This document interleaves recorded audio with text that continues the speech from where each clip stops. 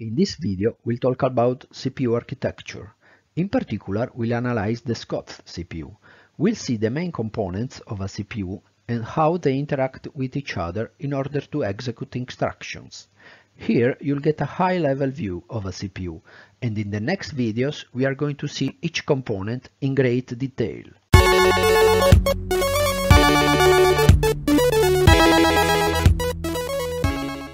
This is our CPU example. It's taken from a fantastic book which really can make you understand how computers work. The title is But How Do It Know? By J. Clark Scott. This CPU doesn't exist, but it's perfect for educational purpose and for understanding the inner working of this component. Most computers today have a von Neumann architecture. This architecture, designed for general-purpose machine, is composed by an arithmetic and logic unit, which provides for all the calculations, a control unit, and a memory unit. The memory unit memorizes both the programs, which contain the instructions, and the data, which are the product of the instruction executions. The control unit has to manage and coordinate the ALU and the memory operations. ALU and control unit compose the Central Processing Unit, or CPU for short. Scott's CPU is a 8-bit CPU, so all the buses have 8 wires. Registers and RAM have 8 bits worth. You can see here all the elements of von Neumann architecture. On the right, we have the RAM we discussed in the previous videos. On the left, the ALU, which executes arithmetic and logic instructions, and in the center, the control unit from which most control signals start. You can see all the set and enable wires starting from it. We have some registers. For example, register from R0 to R3. These are controlled by the control unit and connected to the bus to receive a byte from the RAM and to put a byte on the bus for sending it elsewhere. There is register TMP.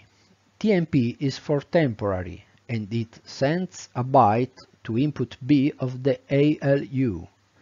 We need it in order to free the bus, which must also receive the other input of the ALU, input A. The ALU performs a calculation from input A and input B, and it puts the result in the accumulator registers. From the accumulator, the result can be stored in another register or directly in the RAM memory. We have other two registers, and these ones are special registers because of their functions. IAR is for Instruction Address Register and contains the address of the next instruction. And IR is the instruction register and contains the instruction we want to execute. We leave out for the moment the logic between ALU and control section. We are going to cover it in next videos. In order to run programs, the CPU must be able to read and execute instructions. The program instructions, in the form of zeros and ones, are memorized at the beginning of the RAM memory, in order to avoid overrides. The rest of the memory is for the data.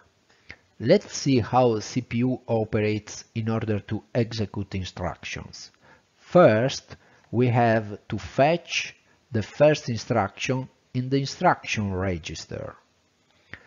Second, we have to decode the instruction in order to understand what it allows us to do. For this reason, every bit of the instruction word has a meaning for the control unit.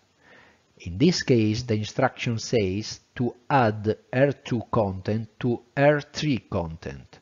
Then, control unit sets the add operation to the ALU. In the third phase, the ALU executes the sum operation and puts the result in the accumulator, and from there in other registers or in the RAM memory. In the meantime, control unit and ALU cooperate in order to update the instruction address register. Summing 1 to IAR content, we have next instruction address. So this time the second instruction is fetched in the instruction register and so on. This is clearly a cycle that repeats itself over and over again. It's called instruction cycle or fetch, decode, execute cycle. Note that all bytes are moved through the bus, no matter whether they are related to addresses or instructions or result from the ALU. For this reason, inside the control unit, there must be something to synchronize all movements. This something is the clock. So we figure out that all the CPU does is the fetch, decode, execute cycle. But what can CPU do within this cycle? To understand this, we have to go deeper inside the ALU and the control unit. First, the ALU. In the next video, we'll see one important component of the ALU, the adder. Please leave me a comment and let me know if you liked this video. Make sure you put the thumb up, click the notification bell and subscribe to my channel.